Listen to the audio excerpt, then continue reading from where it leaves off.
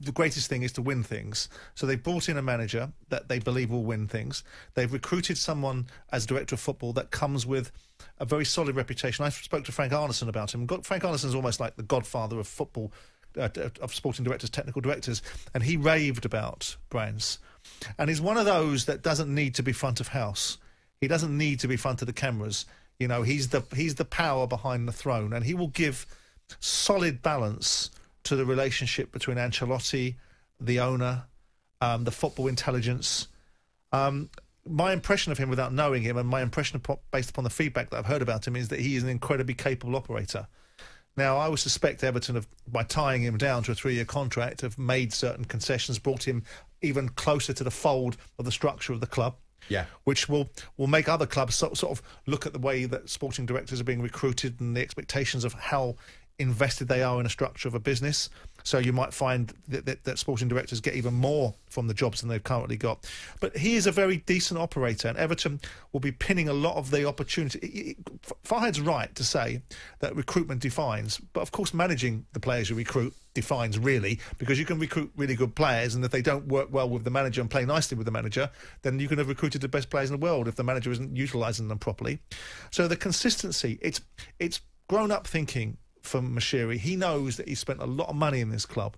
He knows that he's probably prepared to spend a lot more money, and he wants to make sure that the conduit for that money being spent is somebody that gets what he wants, gets the fabric of this football club. And what you find with Brands is he doesn't just duck in and out of jobs. He was at where was he at? The Dutch club.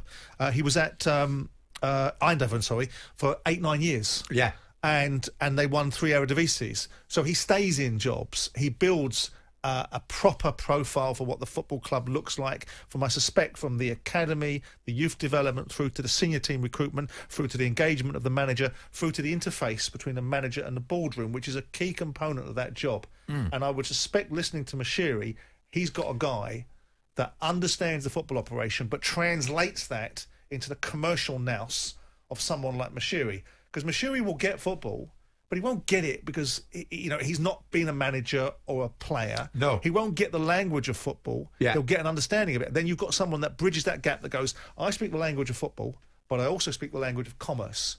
And that's what I think Brands also adds to the equation. Now, people could argue that the Gylfi Sigurdsson transfer was overpriced, and that wasn't a great bit of business. But you look at Richarlison, I think, is a really decent player. You look at some of the recruitment they've got there, and you've got to look at what he's going to do next. Because Everton are a work in progress. Across the docks to Bramley, wherever they're going, to build a football club that's going to have an all-purpose built stadium, to go against their rivals, to go against Man City, to achieve what Moshiri's gone in there for. He hasn't gone in to spend £500 million so Everton can stand still. He hasn't gone in there to spend £500 million and upwards so they can do what David Moyes did once. They've gone in there to put Everton at the top table. Well, I'm just going to say that, and that's one of my favourite phrases that you use. I mean, if you want to sit at the top table, as you constantly say to me in football, put the best guys in there. You got to put the best guys in there, and that is what you're telling me Moshiri has done here with Marcel Brands. I mean, you need a top sporting director, and they've got one.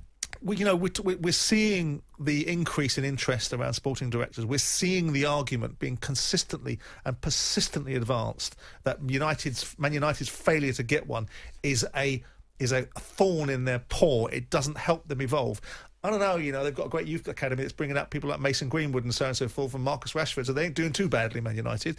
Management recruitment, that's a different discussion. I'll leave that alone for the purpose of this one. But you look at Everton and you think to yourself, there's so much that they have the potential to get right. I do have reservations against Ancelotti because certain people talk to me about, is he at the stage in his career where Everton is a retrograde step? Why is he going there? He's been at the other levels. But that's other people's opinion, and I advance it in a different show, which caused people to go, what are you talking about, Jordan? Look, Ancelotti is doing a decent job. He should be doing a decent job because Moshiri's given him the tools. Yeah. And part of that is a director of football.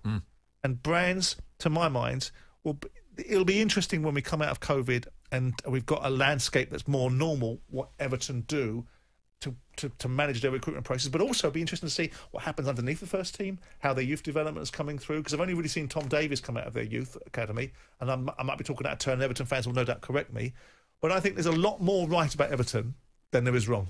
Sure. And he's part of that.